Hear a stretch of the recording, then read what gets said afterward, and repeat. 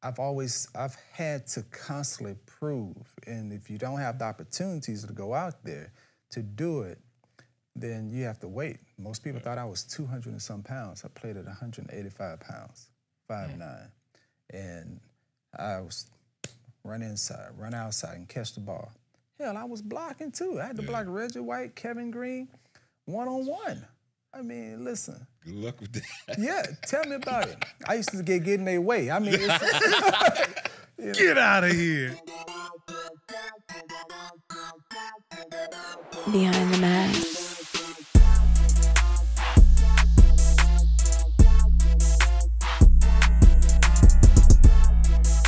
What up, my boy? What's good, family? Another day in paradise. You know what it is.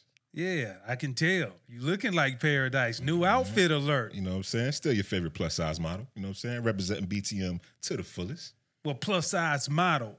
We got to get to the next guest because we got somebody came off up in the lounge. Facts. This next guest was a first-round pick of the Tampa Bay Buccaneers. Three-time Pro Bowler who rushed for over 10,000 yards in his career. The first black former player, NFL legend, to not only play for a team that he enjoyed playing for, but now he has ownership, minority stake. For all of his accomplishments that he's done on and off the field, he's made even a larger impact off when it comes to Warrick Dunn's Charities and his program Home for the Holidays. Ladies and gentlemen, welcome to the BTM Lounge. Give it up for your favorite Atlanta Falcon, Warrick Dunn. Yeah. Y'all crazy. Okay. Say, man, hey, but get your numbers right, man. I'm 37 yards shy of 11,000. So let's get that right, okay, player? Ain't no short change. No, don't do that. Don't do that. He's still hating. He hating. What's up with these running backs? Hey, Garrison Hurst was here a few weeks ago. He checking me on shorting him on some yards. Hey, man. That means a lot. I guess it do. That's what gets you paid, huh? Bro? You know what I'm saying? That's the boot, bro? Oh, yeah. Great to have you in the lounge, man. No, I appreciate you You were hard to guys. catch up on the field, but even harder to catch up to get you in the lounge, bro. Well, I know it's been a long time coming, just on the move, you know, the pandemic, all that, but just a lot of moving parts, just traveling, helping people, and doing a lot of different things, and trying to spend time with family. So you're trying to balance all that. Yeah. But I'm good. We worked it out. I'm here, and you know, getting ready to have a big surprise next week. So it's a good time. No doubt. Bro, let's take a little travel back in time because you've accomplished so much. Yeah. In a good period of time. And you know, it's not necessarily short, but did you know as the older man now, did you know as the younger man that you would become as successful as you are just outside of the field and everything else that you were doing when you were younger? I would say no. I had no idea, you know, what I was doing, what the path that I was taking. I mean, you got to think early in my career, even in college, I mean, I was really focused more on family, just making sure that I can be there for my brothers and sisters. And just over the years, I think, you know, different people come into your life and they mentor you. And I've had great mentors, but, you know, it's been strategic how people have been placed in my life, seems like, that really help guide me and push me in different directions. And, you know, you never know what the journey is, and you know, my journey took me to go to counseling. Just a lot of things that I had no idea, but I never thought that I'd be in this position that I am today. Faced a lot of adversity as a young man. Overcame that adversity to become a successful older man. So in that journey, where there's some things that you went through where you felt like, you know what, I don't know if I can keep it going. No, I grew up with a lot of confidence. When you're only like yay high and you're playing ball, you know, chip on your shoulder all the time, you always got to prove to people. The thing is, if I didn't know something, I always, you know, went to learn, or I was open to hearing someone else, what they had to say, and learn from them. So for me, it was all about just, you know, keeping your mind and your ears open to being open to learning. Like, for an example, even after I finished my career, to earn the respect of my other partners, I went and got my MBA at Emory here in Atlanta. And I only did that because I wanted to earn their respect, that I wanted to learn, you know, the business concepts and, you know, the lingo so that, yeah, they can feel comfortable that I am at least trying to understand their journey. I mean, they're businessmen. So for me, it's just reverse, but it also taught me more about, you know, everyday business, running a charity and those things. So it's a benefit. We're going to get into the charity in a bit. I want to go back a little bit too, man, to your days at Florida State. And I'm going to date myself here in a second, but 3-time All-ACC player at Florida State. Yeah. Over 1,000 yards rushing 3 consecutive years.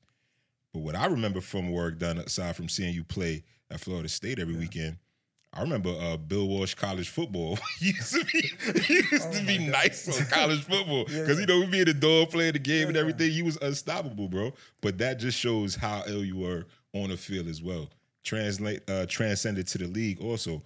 But how did it feel to be an all-time great at Florida State and then later get your jersey retired along the likes of Charlie Ward and Deion Sanders, Ron Simmons, guys like that? Well, I would tell you from the beginning, I never thought that I can, you know, go to Florida State and excel. I mean, I was, like I said, I was 5'9", 150-some pounds my freshman year of college. And I had to make a deal with Coach Bowden. I mean, they recruited me to play defensive back because they said, well, you can be the next Terrell Buckley, Deion Sanders. I was like, no, I want to be Warrick Dunn, right? And you ain't tell them that. I promise you. I promise you. I made a deal with Coach Bowden, though. I said, Coach, I'll come to Florida State if you give me an opportunity to play running back. If it doesn't work out, then I'll move to defensive back. And after the first week, I was straight offense because I bust long runs on the first team defense and those things after like the 3rd or 4th day of camp, and that was it. Was Marvin Jones on that defense too?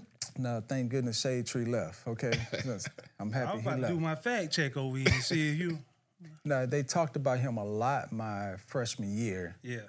Because and I watched a lot of film of him tackling guys and not going to the ground. I mean, he was like stupid crazy. But, you know, just given the opportunity that I had my freshman year, I think I just took advantage of it. And then just over the course of time, I mean, I went and talked to Coach Bowden my sophomore year. We halfway through the year, and I went up to him. I said, when the last time you guys had a 1,000-yard rusher? Yeah. And I mean, he told me, I forget what he said, but I said, okay, I'm going to try to go get that. Yeah. And then that happened. Then after that, I mean, I was just so confident in that I can do this. I got a great player behind me who's always going to be on my heels that I got to make sure that I'm always playing my best. So that really pushed me to be the best that I can be. And the reality is I was just having fun. I mean, I was just trying to make guys miss. I played, you know, when I was young, playing back in Baton Rouge on the street or in the field, I wasn't trying to get touched at all. I was getting skinned, and he should know that. This joker here. We don't even want to talk about that, though. We're going to get into it. But I'm just saying, you know, it was fun, though. It's like I played with the passion, and I was so determined to prove. And I think, you know, year in and year out, well, week in and week out, every day I was always trying to prove that I belong, that I can play with them. And I didn't think I could ever play pro ball until actually my senior year, or after my junior year, because everyone thought I was going to leave school. Yeah, and just I think about some of the guys who were on that team. Mm-hmm. Well, Amp Lee was before you, right? Amp was before me, yes. Yeah, he was before you, but he didn't even have 1,000 yards. Did he have 1,000 yards throughout his career? Maybe. I don't think so. I don't think so. Sean Jackson was there. Marquette Smith was there. He was like high school player of the year, Gator, All United Nations. And your homeboy was there too, who played behind you. Oh, Was it Rock Preston? Rock Preston? Yeah, He's from Rock Louisiana too, right? No, he's from Florida, down in Miami area. Okay. Yeah, no. Rock used to dive in the end zone when he scored. I remember that. Rock was cold. He was cold-blooded, Rock man. was cold. Money. That's why it's like, if I don't score, he gonna come in and score. So we were always competing, like, who's gonna get to the zone first. But Rock, I mean, I give him a lot of, he pushed me to be the best that I can be. And I love and respect him, and, you know, his game was real. So we complimented each other, I think. So if something happened to me, he came on and he made it happen. We never missed a beat. So I think we complimented each other because we were competitive, but we were just having fun. I mean, we didn't think we were any better. I was just like, hey, if I don't do it, I know he's gonna do it. If he didn't do it, he knew that I was gonna do it. So we just had fun. We enjoyed it though. Yeah, that's dope, bro. Unselfish, knowing that the job was gonna get done regardless. But you look at what you guys ended up doing at Florida State, and you was drafted first round, Bucs, 97. Yeah. Coming on to that team, you know, we all know what happened when eventually they won it. But, it was some big personalities on that team. You look at, Boy. you know, Derrick Brooks ain't so much the big personality. His presence is big. Right. But you look at Warren Sapp. Mm-hmm. Eventually, y'all got Keyshawn Johnson came on the team. Oh, yeah. God, who were some of the other guys on there? Yeah, Barber was on there. Yeah, Barber Lynch. was on there. That's some big names. Lynch. All-Star. Yeah. You know, we had some really good players, and it was a lot of personality. I mean, How did you deal with that personality though? Because you more so reserved, but I bet Sal was just at it all day. listen, Sapp was always at it. Oh, Don't be the rookie, right? When you come in on a rookie, yeah. He gonna give you the business, huh? Oh, he gonna give you the business. And, you know, back then, hazing was, you know, that was like a fun thing. You know, we did things, they messed with us and those things. But, you know, I think playing against him at Miami, you know, I think he respected my game. I mean, he was just, you know, being Warren Sapp, you know, crazy and silly. And, you know, I think, you know, with Coach Dungy there, who I would say probably also had to, like, try to manage you know, which was impressive. Yeah, but when you respect a guy like that, you do what you can, and I think Sapp did a really good job of really managing. You know, I say he crazy. You know, we all know him, right? Yeah. So he is who he is. I love him to death. But Did he ever get you on your rookie year when you came in? Because it's typical, everybody. You got to mess with the rookies. yeah, he messed with me all the time. He messed with me all the time. But I won't say anything. But I had to get him back though. Nah, no lies in the lounge. No You gotta lies get in the to lounge, it, dog. baby. It ain't no lies, man. It ain't no lies. What happened? How you get him back? Well, he just Or what you do to hold him off? Like, just chill out, man. No, he just, you know, he just always mess with me. And I just got tired one day. That's all. I just got tired one day. And That didn't make him stop, though. Did you say something to him? Or? Oh, yeah. I PG, baby. It's all good. Yeah. But we good, though. We good. Facts, you know? man. But the thing is, you know, Sapp, you know, he respects me, the game. I respect him. I mean, he called me little fella. He big guy to me, big fella. I mean, he loves my grandmother, wants to, you know, eat her cooking, play, you know, cards with her. So, I mean, he's somebody that, you know, I love and respect. I mean, he's just crazy. And, you know, we are all in that era where they gonna try you. Just like I'm from the boot, though. You know, we a little different down there. So, The boot in the house. One thing I will say, I think he's misunderstood because if he's on your side and he has love for you, that love is never gonna change. Oh, not at all. You know what I'm saying? Not at all. But if he don't rock with you, he'll let it be known. Oh yeah. I don't mess with you. Yeah, no, he'll fight for you. I Absolutely. mean, he'll have your back. Absolutely. And I mean, on that field though, you know, he was like one of those guys that, you know, he understood the game, knew the ins and outs, but he was challenging his other teammates. Hey, we in this together. We gotta come together and do your part. And I just think he also challenged the offense too. So, hey, we practice against you guys. Hey, you gotta come on, do this. This is how they playing you. he really helped linemen and those things, just be better, just giving them little tips. So, Yeah. I mean, I appreciate him. He crazy. That's my boy. That's my boy, though. Well, you got Sap Bear, Hall of Famer. Yep. When you retired, though, you held several Falcons franchise records, including total playoff rushing yards, playoff rushing TDs, playoff rushing yards per game, and then with the Bucs, you also held records for all-purpose yards in the playoff game, plus 1,000+ yard rushing games. Wow. Total greatness. And I know you don't keep up with your stats, bro, but we researched it. We know some of these things. Wow. Yeah. Now, with that caliber of play, two franchises, only two franchises you played for, why do you think Warrick Dunn's name is not talked about more when we talk about Hall of Fame? Well, I just think because I played in the era when, this era is a lot different, more and open. But you got to think, when I came in, like I said, my rookie year, I was 5'9", 170-something pounds when I got drafted.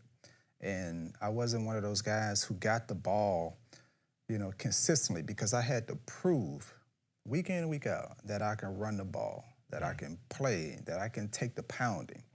And, it took some time for them to really believe I can do that. And, it really came to fruition, I think, at my third year. Mike Allstott, he got injured, and he was out like 8-9 games.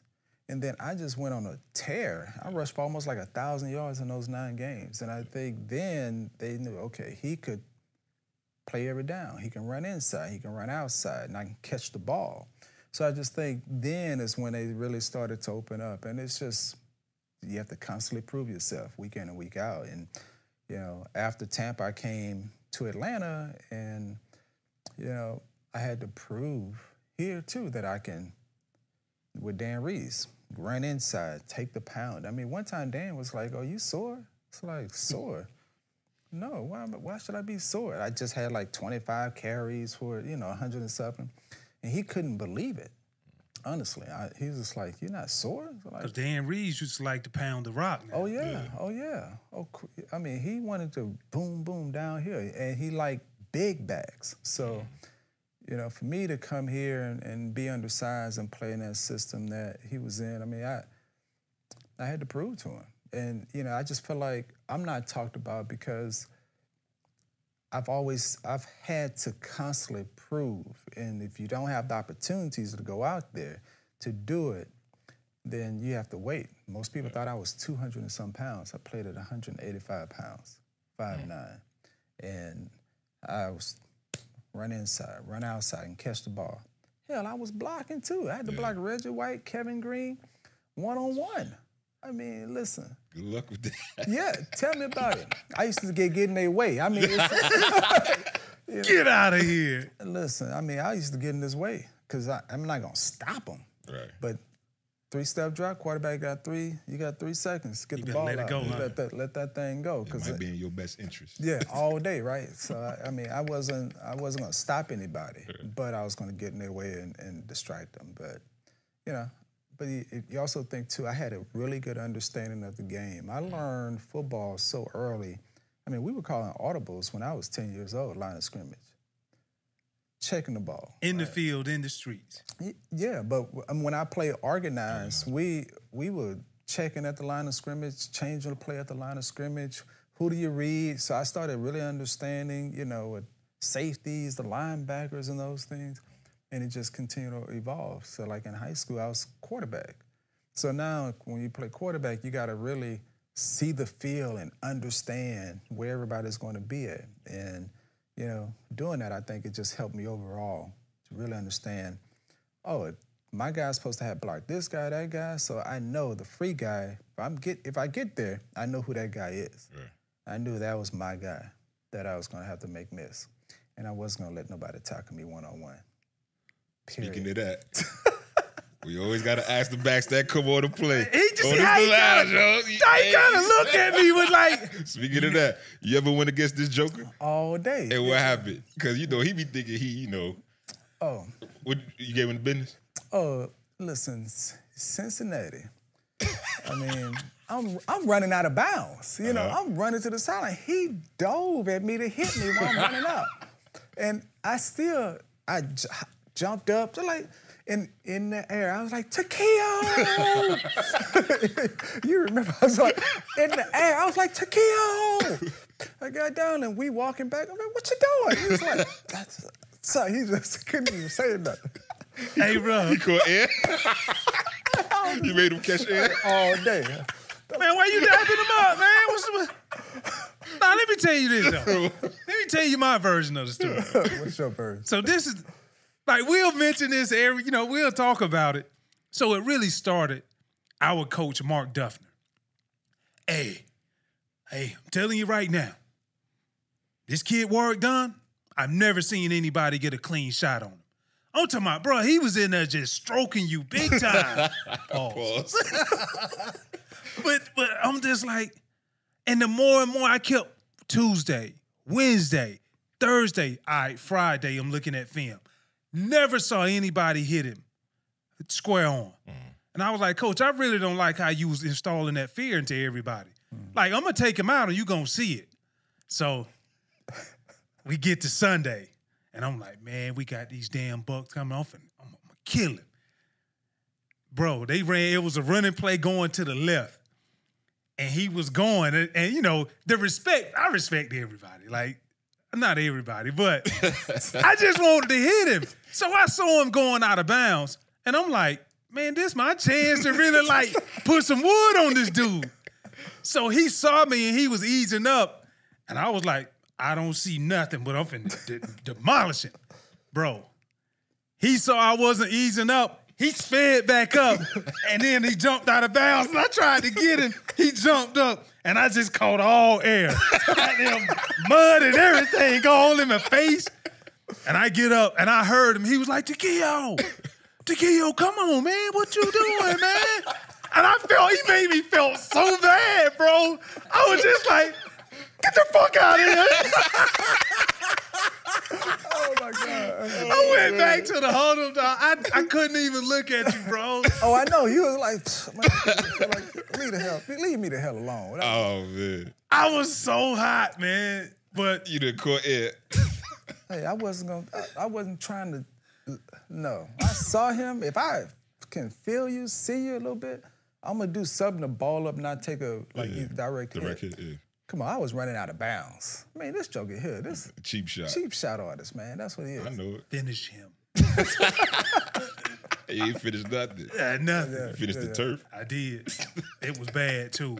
Rubber pellets, everything. But you looking at it now, bro, you went to the Falcons, balled, completely balled. DVD, yeah. And now you're the owner, minority owner of the Atlanta Falcons. You know, you played for them and now you own the team. Right. Minority owner. So bro, like, how the hell did all of that come together 360? Well, I had a really good relationship with Mr. Blank. I mean, one of the reasons I came to Atlanta, and probably the only reason, is because of him. You know, when I visited here and they were recruiting me when I was a free agent, we talked about off the field. We never really talked about the game of football. I mean, he showed highlights of me blocking, that, hey, you can protect Mike Vick, running the ball. But we really just connected about the community, giving back, trying to help people. And, you know, towards the end of my career, you know, it's like my 10th, 11th year, it's like, so what are you going to do after football? He said, you want to coach? I was like, no, I don't want to be there. What you want to do? I want to be up there with you. Yeah. And I just pointed up, right? And this was at practice. So I got released. You know, he talked to me, released, like, hey, whenever you finish, I would love to, you know, be a partner, call you a partner, those things. Just, you know, we'll get there. And, yeah, after the year in Tampa and came back, and he met with me like 2 or 3 times. Had dinner, you know, cooked dinner at the house and stuff. And it's like, hey, you really need to do this. I want you to be a partner, this, that. And I was just like, man, you know, I wasn't the highest paid player. And, you know, I was trying to manage my little dollars. And after a while, I just, okay, I'll do it. I'll make it happen. So I just called my financial advisor and said, hey, what can I do? And just worked it out. And boom, that's how it all went down. And that's like unheard of, man. We talked about this on a recent episode. It's so rare that former players, former athletes get an opportunity to get into the ownership space of a team in that league or in a team that they previously played for. So salute to you, bro. That's major. No, it really comes down to Mr. Blank. He's just a different, special individual. He cares about his players. I mean, even today, he cares about those guys, what they're doing in the community, really trying to encourage them. But he's just a really good man overall. And I mean, he cares about people and community. And he's someone that believe me, I learned my first year here. You know, we were having a fundraiser, and, you know, he was like, well, come here, let me talk to you this or that. I want to tell you about this. And I was like, no, you can talk to my executive director. He said, no, you need to sit here, let me tell you, learn yourself. And I think that, like, really opened up my eyes that, you know, he's really trying to teach me something. I told you, I'm always open to learning something and not push it off. So I just sat there and really just started to soak in the things that he was telling me. So I'm thankful, and he's just a special human being, man. So I call him Pops, you know. He's Pops, and he's someone that I can call anytime, text anytime, reach out if I need anything. Yeah, that's a dope relationship. His interest into the player becoming way bigger than the player responsibility outside of the field, it definitely shows. You know, I've had some opportunity to do some work with him on some social justice things and collaborate with some things at the NFL league office. And hell, I feel like I played for him. He shows me love. You walk in the stadium, the homegrown section of all of the guys who came from Georgia. Yeah, you know what I'm saying? He paying tribute to that. So, like, I'm like, every time I look at it, I be like, Mr. Blank, I appreciate you, bro. Keeping the legacy alive, dog. Yeah, no, he's a good guy, man. Good man overall. And you've done some amazing things off the field as well with your charity work, Dunn Charities. Yeah. Coming up on the 25th anniversary of your program, Homes for the Holidays. Yeah. That's huge, bro. Major. Man. You established it to honor your mom and her dream of home ownership for single-parent families. Yeah. So talk a little bit about what that means to you. Well, under my rookie year, Coach Dungy getting drafted by the Bucs, Coach Dungy, every year that I learned, he will always take all the rookies, put them in a room, and talk to them about being involved, giving back, just being a part of the community. And, you know, it's like I took that as a challenge. And honestly, I had no idea what I was going to do. But later on that night, I started really thinking about, like, what can I do to help people, right? Be a part of this community. And, of course, I thought about, I can give out turkeys, or I can help people get AC units if they don't have air and stuff. And I was like, no, for me, that's not enough. And I thought about my mom and her journey. And that's when the whole idea came about. The next day I went to Stephanie Weiler, who was community relations with the Bucs at the time, and told her, this is what I want to do. Can you help me put it together? And she did. And we tried it that first year on the Tuesday before Thanksgiving. We did 3 homes. And still, I was just like, okay, I just wrote the check out of my pocket, paid for everything, and I handed the keys to the recipient. It was, oh my God, hugged me. I was like, I'm just giving you some keys to the house, right? I mean, I didn't think it was a big deal. The next home, the lady, she picked me up and squeezed me. I was small and frail, right? She knocked all the air out of me. And I just still it didn't resonate until I went home later that night and I watched the news. And I was like, wow, that was impactful. Yeah. The next day I said, you know what? I want to do this again, but I got to go home where it all started. And then I just started doing it. How can we do it in Baton Rouge? Went back there the next year, did it in Tampa again. So I never thought that I'll be 25 years into this, helping, you know, at first it was just single moms. And then we started working with helps 4 single fathers in this process. Then just went to single parent families. So it's just been like a growth, and now understanding a lot of issues, family issues, housing issues, of just really just trying to help people. It's been it's been rewarding. But now we got wraparound services where we're doing more of a holistic approach when it comes to financial literacy, health and wellness with scope and scholarships to help people that are trying to help themselves. So it's been growth.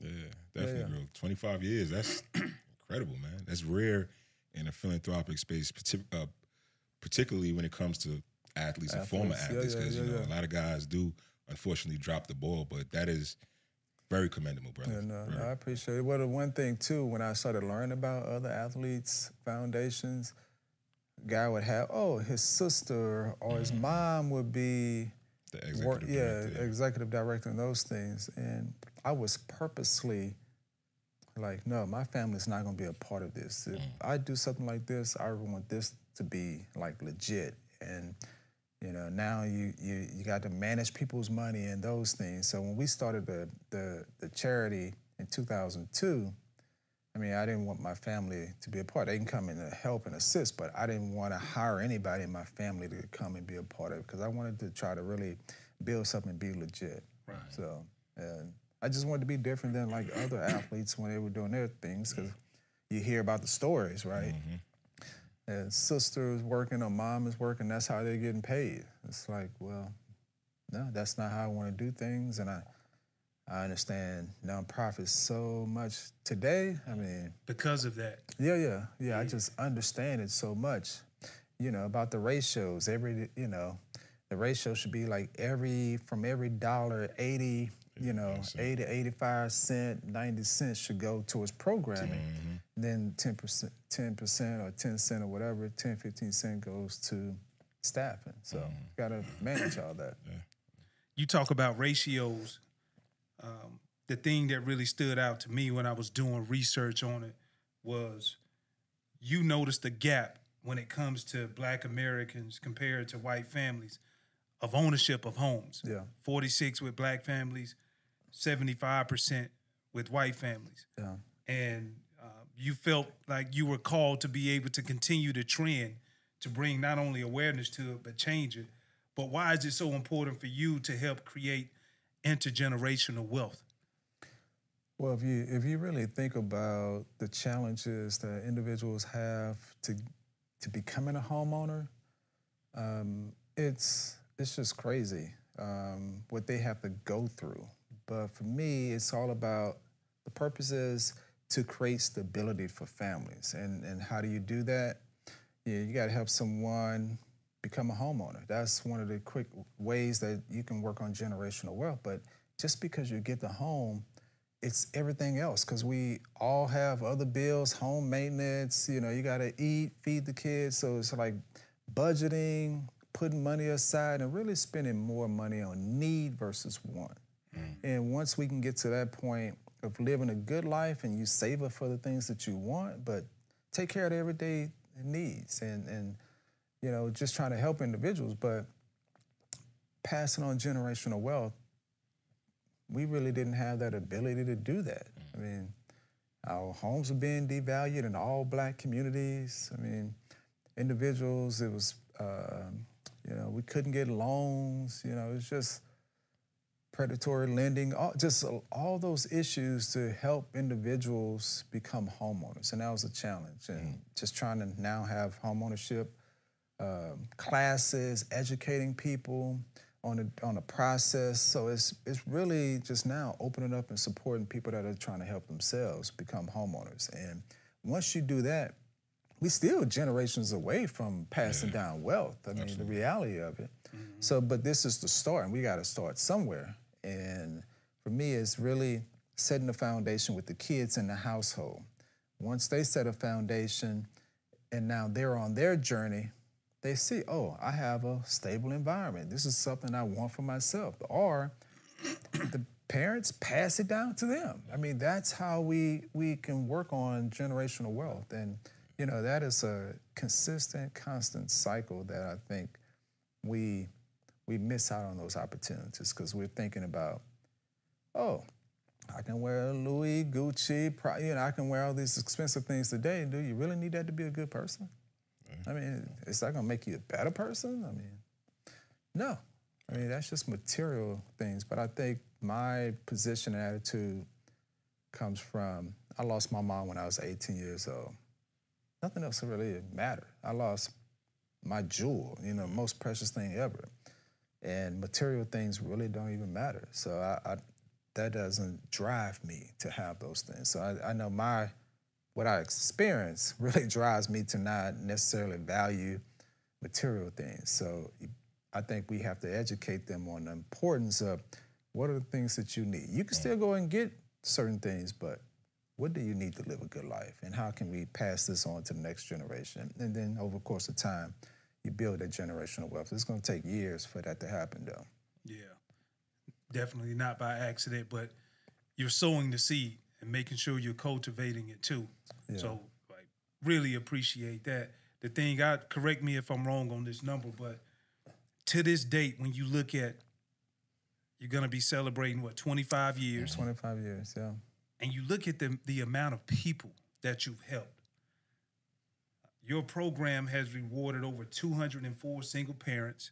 206 now. 206. 206. Nice. Actually, 206, that's right. 206. And over 550 dependents for achieving first-time home ownership nationwide. Not just local, but nationwide. Yeah, 16 states, 27 cities. And, it's just makes me speechless. But I think about those kids in those homes. We're not just affecting them, because now their cousins, other family members are impacted off that as well. So we're touching a lot of people who, may not be directly impacted by it, but a lot of times it is passed on to other people. For an example, we've had recipients. They get the house, but they've already went shopping to buy furniture. They already have a truck. They realize they don't need the truck, right? They go and help somebody else. They passing it along to help somebody else get their journey. When you do those good deeds, sometimes people, continue to pass on the blessing to other people. Yeah, all the time. And we've had a lot of recipients say that. And, I just think we're not just touching one, but we're touching way more than 500 and some people, because you have those family members who come and they're at awe a lot of times. So it's a trickling effect, and I'm thankful that I have the platform, one, but most importantly, those individuals has actually taken the step themselves to get there. It's like we tell people, we're not giving you a hand out, but we'll give you a hand up. If you're doing your part, I'm gonna do my part to help you. And I just think that's how we do it. No one gave me anything. I've had to work for everything, and then some. Nothing was given. Oh, never. I mean, not for a 5'9", 170-some pounder. No, grinding. I was about to give you that work though if you would have stayed in bounds. Again. Wishing. Hey, he's wishing. He's wishing. Right? Yeah, wishful thinking. Wishful thinking. It made me feel better. They say hindsight's 2020. You blind as a bat. and he should know. I mean, I'm not trying to give you. It's a reason, right? I mean, people's like, you still walk after, playing 12 years? How do you should do it? I used to get down in a little fetal position underneath the pile. You tackle me, I just ball up, protecting myself. He did, though. Yeah, I mean, I wasn't, but I also knew, too, when the journey's over, get down. Yeah. I mean, I'm small. Am I going to run over you? No. Am I going to, my legs were strong, and I can fall forward a yard or two. But I wasn't trying to run over you, yeah? I was going to make you miss. I was going to sit you down. I was going to, And Coach Bowden, he always mad about that. But I got him in college, too. He got mad. Yeah? He was holding. Ref ain't call it. But no, I was going to say, Coach Bowden, he always says, don't ever just run out of bounds. Lower the shoulder as you're going out of bounds. Always try to get that extra yard. So, those are things I always try to just fall forward when I was running.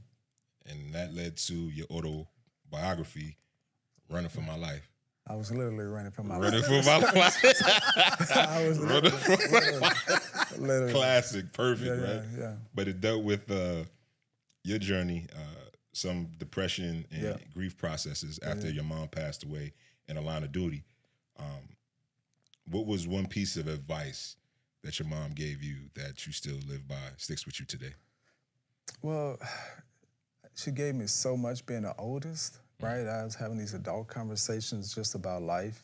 But for me, I wouldn't say advice. She always challenged me on just different things. For an example, my freshman year of high school, I had a 0.9 GPA. 0.9 GPA. Is that even possible? It's possible. I did it. And you had to try to get a 0.9. There is no way. Listen, I'm telling you, I had a 0.9 GPA. And why? Because I went to all-boys Catholic private school, and I went to school in the beginning, the fried chicken and PE, okay? It was fun. It was good. And I never brought home books. I went to public school. I never brought home books, 3.5. My mom was like, how are you making the grades? I was just like, fine. But she told me I couldn't play football anymore, so she was like, what do you want to do? I can take you out. We can go back to public school and everything will be fine. Or you can stay here and, you're going to prove to these people that you can do it. And I was just like, you know what? I'll stay and prove to them that I can do it. And first time I ever went to summer school, and then my grades started gradually coming up. When you're a 0.9, you're not just gonna jump to 2.0, right? I had like 1.4 the next, so it just gradually came up. I went to summer school, and then I started off my sophomore year with almost a 3.0. And that was it. Right? You had to get into a routine.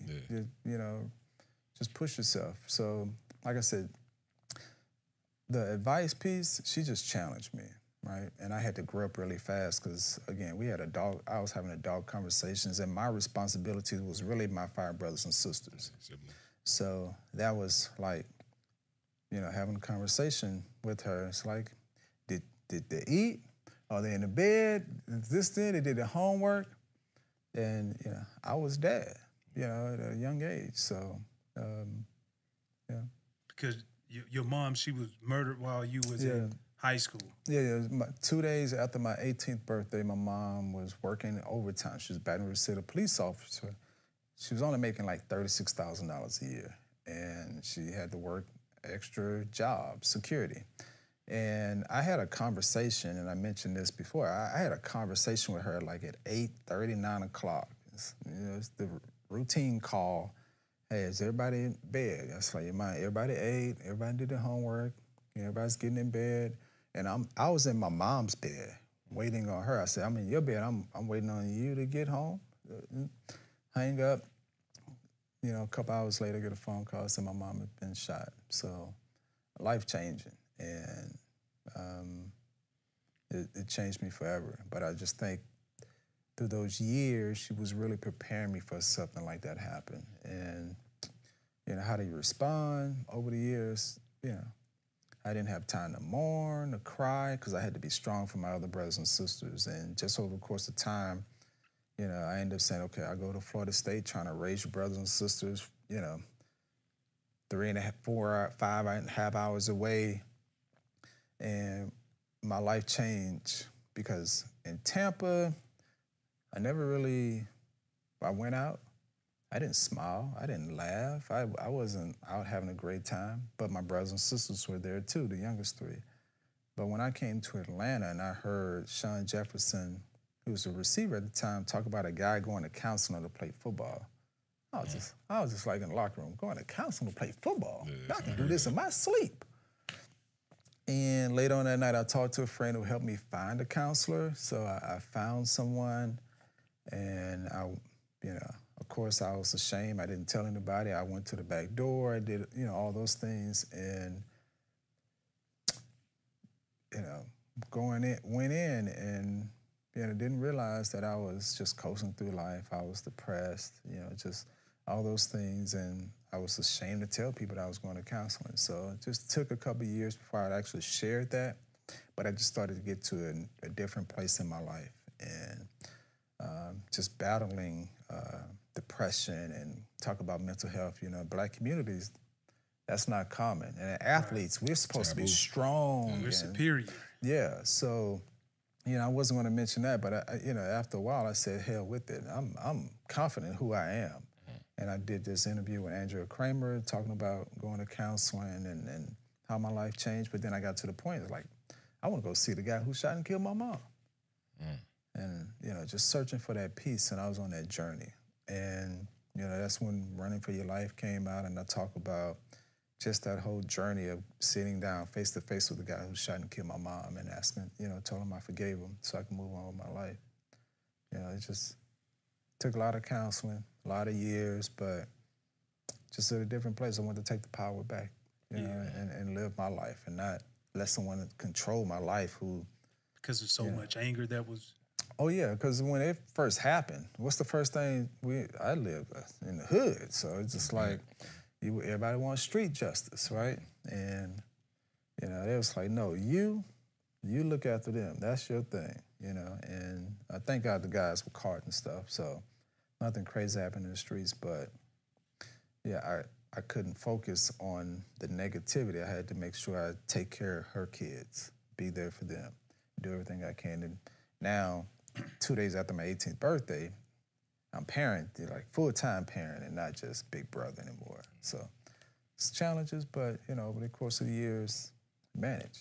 Right? What can we do or what can be done, just hearing your story, and you just made me think about this, to not only increase the awareness, but to be more active in changing the thought process of the Black male, as far as just coming out saying, like, man, it's okay to get help.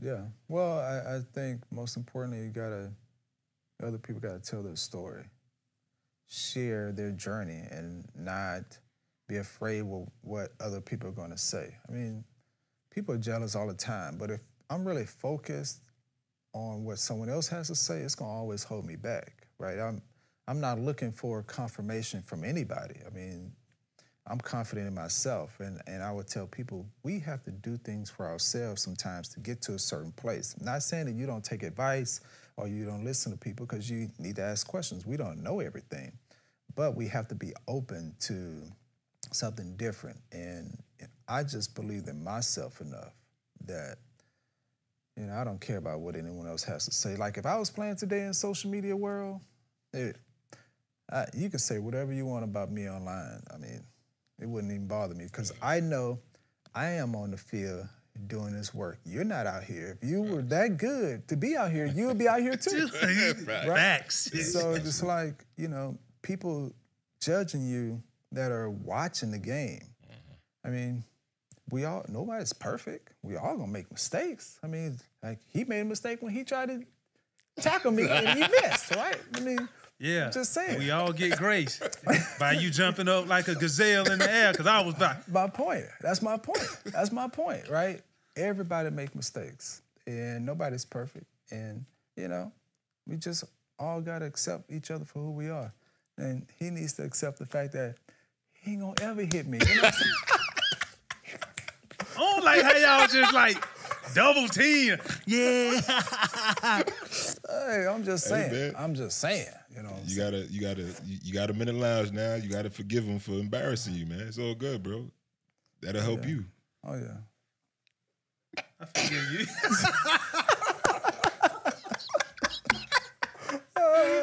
I just want you to know they killed me in the film room.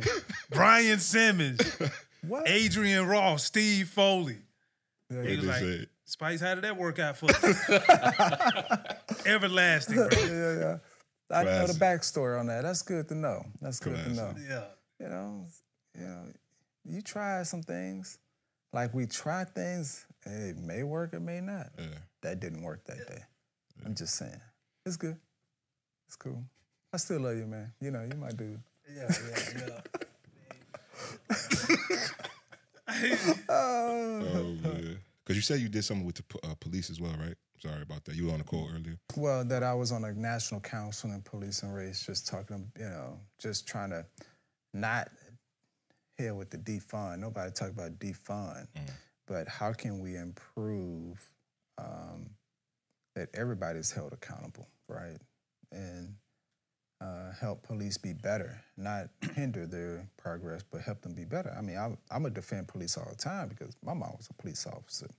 But, you know, my mom would also call a spade a spade. That was wrong, right? You know, this or that. So, you know, I just wanted to, you know, lend my point of view of what I learned from my mom all those years of how she community police. You know, she didn't take everybody to jail. You know, she gave people opportunities. She cared about the people in her community. And police officers, they're a big part of our community. I mean, we're friends with a bunch of them. I mean, you know, you have good cops and you have bad cops. It's like, how do we help better assist them, train them, mental health, just stresses they deal with on a day-to-day basis. Give but them that support too as well. Yeah, and so we got to support them, but we have to hold each other accountable, and I think that's important. So, but we also got to how do we protect them? I mean, I was talking about you know, you don't need a permit to carry.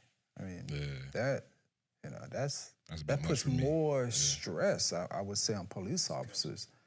Because, you know, you can walk around and, you know, they can't arrest you or can't do anything. I mean, it's just tough. It's tough.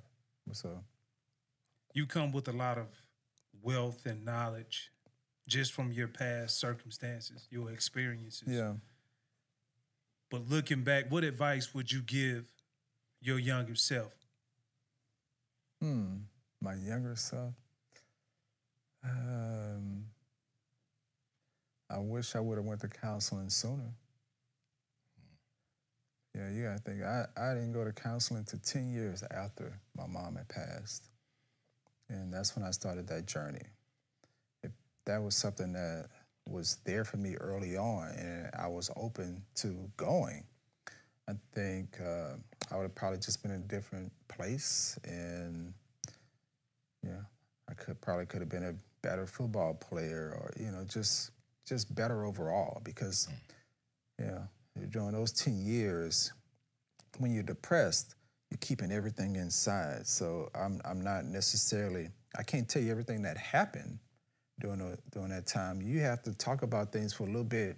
Oh, okay, then you jog my memory. It's like you suppress things because you're depressed, because I wasn't trying to relive 1993 all over again. And I didn't have an outlet to express myself. So if I could have went to counseling earlier, you know, I wouldn't, you know, want to suppress, you know, some vital years of my life, definitely in college, because that's supposed to be the best years, you know, experiencing those things. You know, I could have had a better college life. I never went out. I didn't drink. I didn't do anything. I just played football. I went to school, played football, ran track. And free weekends, I drove home to Baton Rouge. I mean, that was it. So, yeah, I wish I could have, you know, really enjoyed life a little bit more, because I know I missed out on a lot of things. And with that amazing NFL career on the field, made some of the greats miss you and look kind of silly out there. Yeah. Doing some incredible things off the field and your transition. Yeah. Helping former NFL players transition with the Legends community as well. Yeah. Minority owner with the Atlanta Falcons. So all of these incredible things, Warrick Dunn is continuing to define his dash. What do you want your legacy to be when it's all said and done? I just want to be known as I was a cool dude, you know. I have no idea. I mean, I try to take my pain and really help people, you know, and not experience what I went through, or I don't want other parents to experience, you know, or kids experience what I went through losing my mom. So for me, if I could really just help people improve their lives and be better, you know, I'm good with that. I just tell people all the time, I'm just a cool dude, just cool, chill, cool dude, laid back. I just under the radar. I just try to fly, you know, under the radar. Stealth mode. Yeah, I mean, You know, I have an opinion. I'll tell you how I feel. You know, be transparent, but I just want to live a good life, help people, and you know, continue to heal and continue down my journey of helping other people. So, create positive relationships. You know, it's just trying to be. I'm always just trying to be my best. Man, we appreciate that, bro, because it take a lot to be able to, you know, to be candid, and we all come from the macho man, the ego, you know, the egotistical sport. Yeah. But to go behind the mask and really share some of the things, bro, I salute you. We appreciate it, and we also gonna salute the reason why we're here today. Not because you jumped up in the air and I miss you, but because 25 years of existence in the game. 25 years, baby. Cheers. Cheers. Appreciate that, man. Many more. Only the beginning. Didn't think I'd get 25 years. You know, I wasn't even thinking 1 year. Yeah. But 25, man, it's a blessing. But it takes partnerships, relationships, you know, people supporting. I know we have golf tournaments and other fundraisers. You guys come out. Just appreciate you guys' support. And, you know, we just got to continue to grow and help people. Community. People need help. We got to educate our people. So let's just keep pushing. You're doing exactly that, brother. Salute. Yes, sir. Yes, sir. Behind the mask.